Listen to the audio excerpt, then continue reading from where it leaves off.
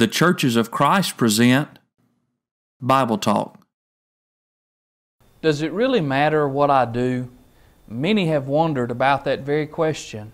Many yet live as though their actions have no consequences at all. But the truth is that our decisions in the moments of life have a great impact.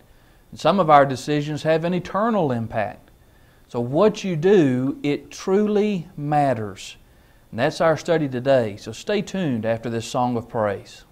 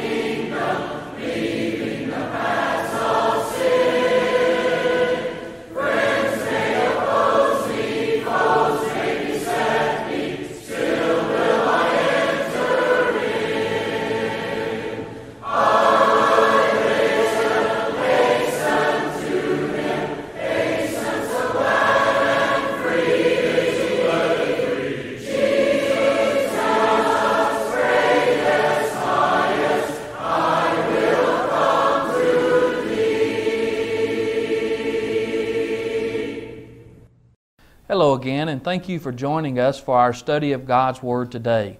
It's our prayer and our ultimate aim to be pleasing to God by preaching the truth of His Word. Today I pray for open hearts, open ears, and open Bibles as we study together. And as always, I want to personally thank you for giving me this opportunity to study God's Word with you today. On April the 12th, 2004, ABC News named Nobel Prize and Presidential Medal of Honor recipient Norman Borlaug as its Person of the Week. And he was given all of these honors because in the 1940s he hybridized a high-yield, disease-resistant corn and wheat which flourished and regenerated in places where no seed had before. And it has been estimated by some that this discovery is directly responsible for the saving of over 2 billion lives worldwide as a result of this great work. But you know, perhaps that honor should have been given to Henry Wallace. You know, Wallace was the vice president under FDR and had been the Secretary of Agriculture.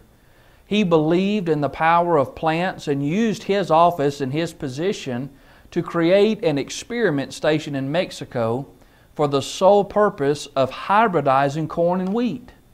And he hired a young man named Norman Borlaug to run it. So perhaps the honor should belong to him for the saving of these lives. Or maybe the honor should be given to George Washington Carver. George Washington Carver, not a stranger to us by any stretch of the imagination, but as a 19-year-old student at Iowa State, he had a dairy sciences professor who would often send his 6-year-old son on expeditions with Carver, and it was during these expeditions that a love of plants and what they could do was instilled in the 6-year-old boy. It was George Washington Carver who pointed 6-year-old Henry Wallace toward the love of plants. And who would have thought that after all of his accomplishments, that spending afternoons with a 6-year-old boy would have the greatest impact on humanity. So maybe the honor should go to George Washington Carver. Or maybe it should go to Moses and Susan Carver, farmers and landowners in Diamond, Missouri. They lived in a slave state, but they didn't believe in slavery, which made them a target for groups like Quantrill's Raiders.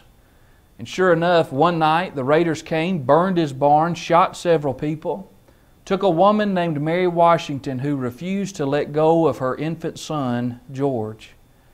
2 days later, Moses secured a meeting with the raiders and traded his last horse for whatever was in a dirty burlap sack. When Moses opened the bag, he found the cold infant clinging to life.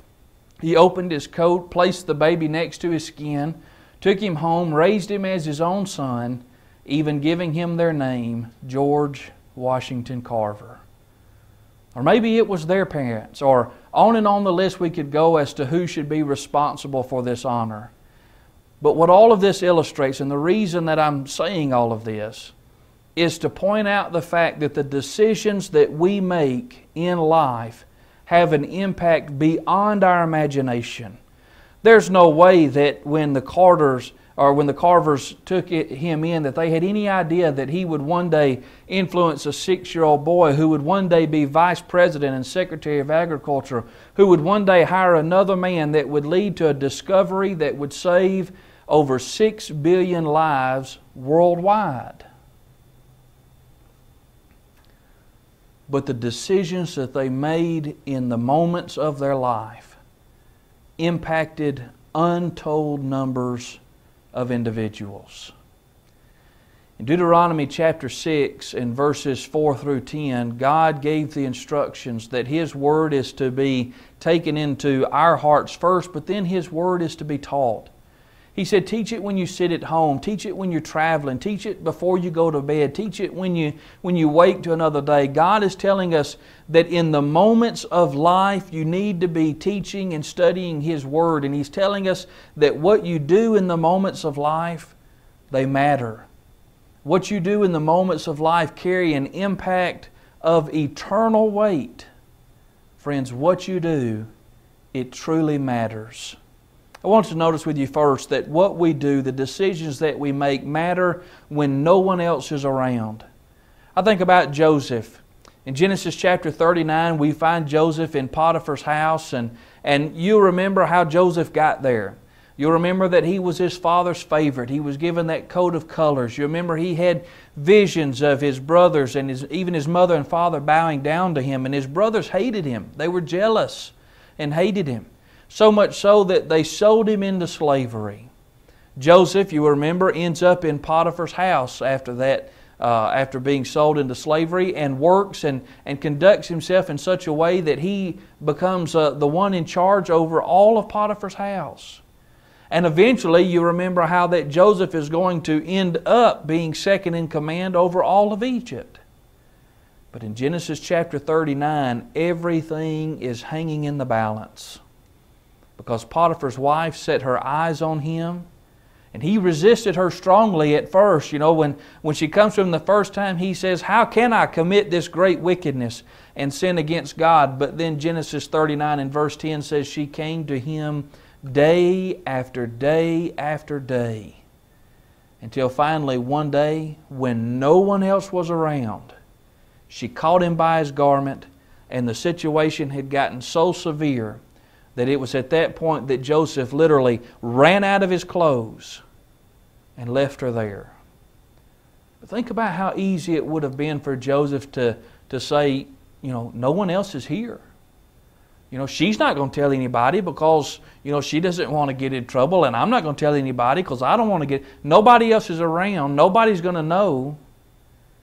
And yet, even though no one else was around, Joseph understood that someone was watching, that God was watching. You fast forward to Genesis chapter 42, and he saves his father, his brother, and God's people from the famine that's in the land. Joseph didn't know that was going to happen. Joseph didn't know what the future had in store. But in Genesis chapter 39, with all of that hanging in the balance, his decision that day had an impact on what was going to take place. What if he had decided, because no one else is around, I'll do this? Then he probably never saves his family later on in chapter 42. Think about David, 2 Samuel 11 and 12. You know the story. You know, that it was a time when kings go to war, and yet David's at home. David's at his palace, and he sees Bathsheba bathing, and her husband's not there. He's off at war. He's one of David's mighty men.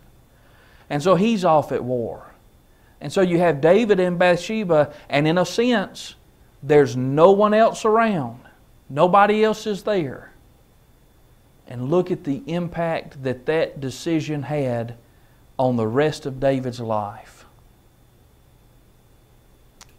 When no one else was around, David made the decision to send for her, to lie with her, and ultimately to have her husband killed so that he might take her to be his wife. And the results were that the baby died. Absalom, his son, rebels and is killed. And David's house never knows peace from that point forward because of the decision that he made when nobody else was around. Friends, what we do, it matters even when we think no one is watching. We need to remember we're never truly alone. Hebrews 4 and verse 13, because all things are naked and open to the eyes of Him with whom we have to do. What you do, it matters when no one else is around. But then number 2, what you do matters even when you're in a crowd. Remember the story of Caleb and Joshua in Numbers chapter 13 and 14? They were 2 of the 12 spies who were told to go into the land to spy it out to see if it was exactly what God said it would be. They come back with the other 10 and with the fruit of the land in their hands, showing that it is exactly what God said it would be. And yet the 10 stir up the rest of the nation to say, we can't do it. We can't go in and take it. We won't, we are but grasshoppers in our sight and in theirs. Every member of that generation, save Joshua and Caleb, were going to perish in the wilderness wandering because of their decision not to go in and take the land, because of their decision to go along with the evil report. How easy it would have been for Joshua and Caleb to just, go along with the crowd. To say, listen, the other 10 have said we can't do it, so we can't do it. The whole nation right now is saying we can't do it, so we can't do it. How easy it would have been for them to go along to get along. And they didn't know what the end result was going to be. They didn't know that it was going to make God so angry that He was going to cause every person in that generation from 20 years old and upward to perish. But look at what happened to them instead. Joshua becomes a successor to Moses. Caleb gets Hebron, that mountain, for an inheritance 40 years later. The decision that they made on the day when the rest of the nation said we can't do it had an impact on their lives and where they went from that point forward. What you do matters, even when you're standing in a crowd. What you do matters, number 3, when you're in the safety and the quietness and the peace of your home, the privacy of your home. We have to be careful sometimes, as I've shared with you in the past, that the home can be the easiest place to sin because we feel like we're at ease and we're at peace and we're in a private place and no one's going to know. But friends, the decisions that we make in the home and with those who are in our home have a tremendous impact. There's a lot of reasons that we could consider the example of Noah. But I want us to think for a minute about Noah in respect to his family, Genesis chapter 6. Peter tells us later on, 2 Peter 2 and verse 5 and 1 Peter 3 and verse 20, that Noah was a preacher of righteousness and really sort of implies that Noah was preaching the entire time that the ark was being prepared. And yet the entire time, however long it took to prepare the ark, Noah's a preacher of righteousness and he's trying to tell others about the coming judgment, the coming destruction, that the saving vessel is the ark. You got to be in the ark. And in all that time, you know how many converts Noah had? 7. But they were the most important 7 souls that a person could convert because they were the 7 of his own house. What if Noah had decided to be like the rest of the world? What if he decided that his home could be just like everyone else's home? Then neither Noah nor his family enter into the ark. I think Noah, while preaching in the streets at night, was teaching in the home, telling his sons about God, telling his sons about God's commands, telling his sons about God's judgment. And friends, what we do in the home, it matters. Later on, when the waters began to rain and the fountains of the deep began to open up, Noah was able to go into that ark with his family because what he did in the home mattered. But then you think about the fact that it also matters what we do, number 4, when far from home. It is sad that some think whenever they leave home, perhaps they travel to a place where nobody knows them, maybe on vacation, and they think, well, now I can just, now I can let my hair down, and now I can live and do as they please because no one here knows me. No one here is going to be able to say, hey, I saw you doing this or that, and that's not right. And in my opinion, to me, that's no doubt the logic of the prodigal, Luke chapter 15. There's a reason that he demanded his inheritance, and then the text says, and then he took his journey into the far country. He didn't go next door and start spending his inheritance on wicked living, and he certainly couldn't stay there and do it at the Father's house. There's something about that situation that tells us that the prodigal son understood that in order for me to go really let my hair down and let loose and live wickedly and do whatever I want to do, I've got to get far away from my Father's house to do that. And once he was in the safety, so to speak, of the far country, far away from the prying eyes of his father and his elder brother, he wasted his substance on wicked living. But then you think about Daniel. Daniel 1 and verse 8, Daniel finds himself removed from his home and in a strange place. And yet Daniel purposed in his heart not to be defiled by the king's meat. Someone must have forgotten to tell Daniel that when you're far away from home, it's okay to do sinful things. Somebody forgot to let Daniel know that when you're in a strange country, you just do what they're, when in Rome, you do as the Romans do. Someone forgot to tell Daniel that. Because here Daniel is still saying, I will not be defiled. And later on, it impacts the king, it impacts his position, it impacts the position of his three friends and their faithfulness.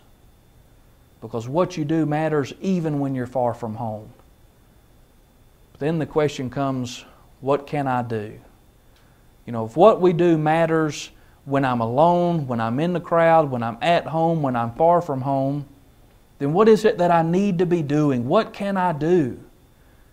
I want to go back with you to Deuteronomy chapter 6, where God is telling us that what you do in the moments of life, it matters. Notice with me Deuteronomy 6, and let's read verses 4 through 10. Hear, O Israel, the Lord our God is one Lord. And thou shalt love the Lord thy God with all thy heart, with all thy soul, with all thy might. And these words which I command thee this day shall be in thine heart. And thou shalt teach them diligently unto thy children, shalt talk of them when thou sittest in thine house, when thou walkest by the way, when thou liest down, when thou risest up. Thou shalt bind them for a sign upon thine hand, and they shall be as frontlets between thine eyes. And thou shalt write them upon the posts of thy house and on thy gates, and it shall be, when the Lord thy God shall have brought thee into the land which he sware unto thy fathers, to Abraham, to Isaac, and to Jacob, to give thee great and goodly cities, which thou buildest not, and houses full of good things.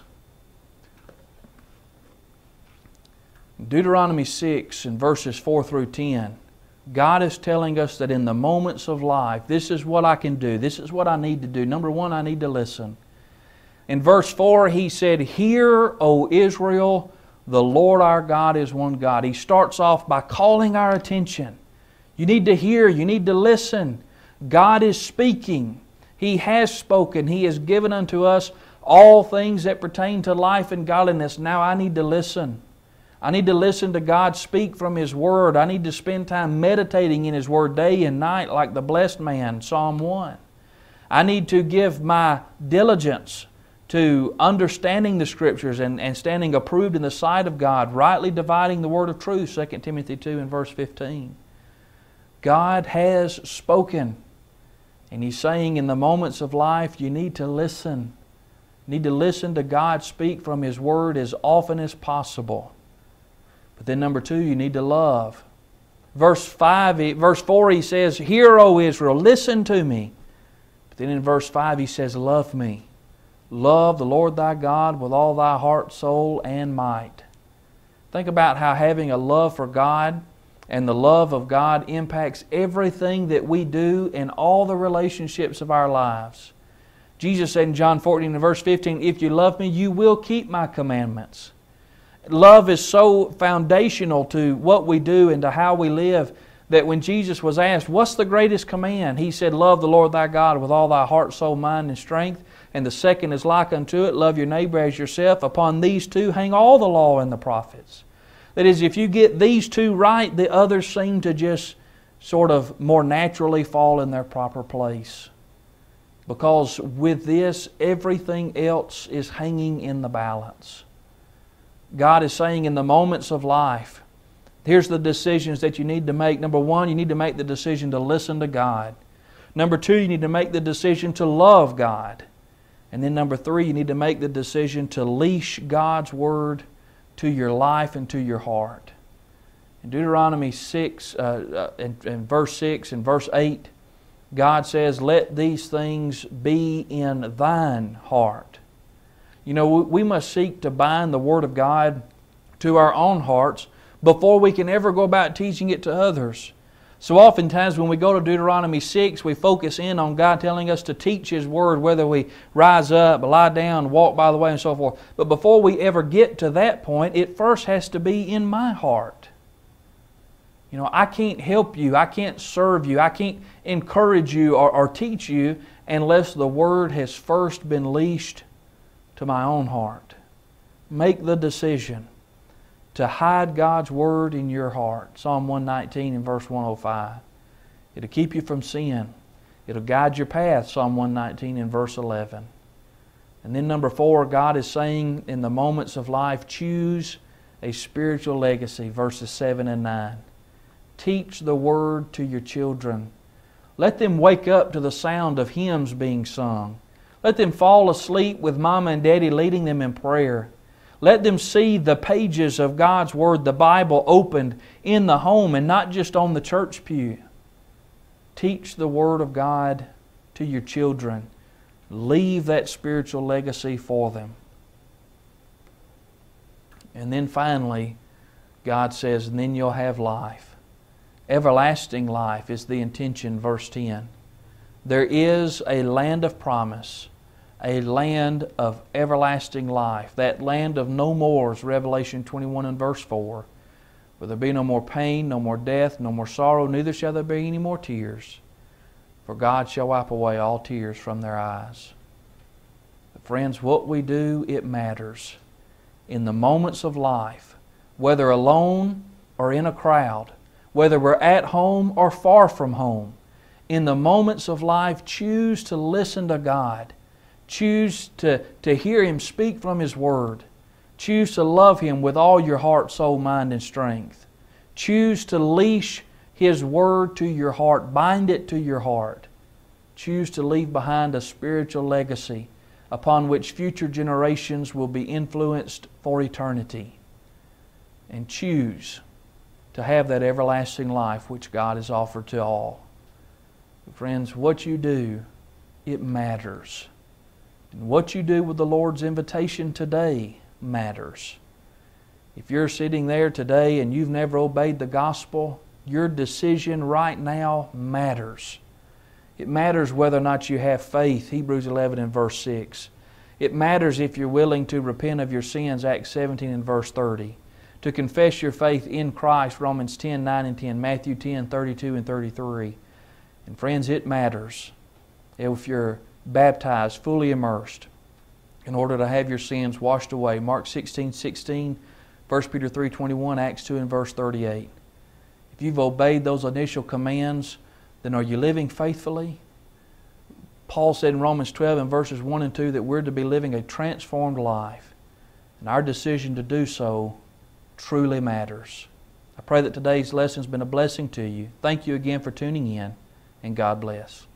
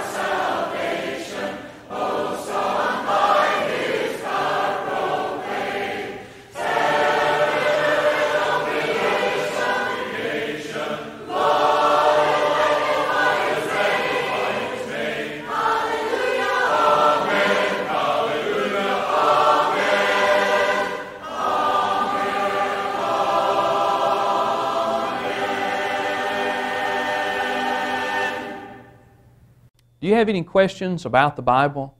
Are you searching for a place to worship God like you find in the Bible? Do you have questions about your eternity? Would you like to know more about God's plan for you? Let me encourage you to visit a Church of Christ near you today.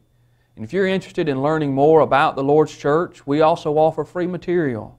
For more information, or if you would like to have a transcript or a copy of today's program, whether audio or video, please go to our website at www.bible-talk.org, or you can email us at bible.talk@bible-talk.org. You can also write to us at Bible Talk, P.O. Box 40, Fayette, Alabama 35555. Simply include the program number, and we'll be happy to send that to you completely free of charge. Thank you again for tuning in, and may God bless you richly in your walk with Him. Singing provided by the Edmond Church of Christ, Edmond, Oklahoma, producers of In Search of the Lord's Way. You can visit their website at www.searchtv.org.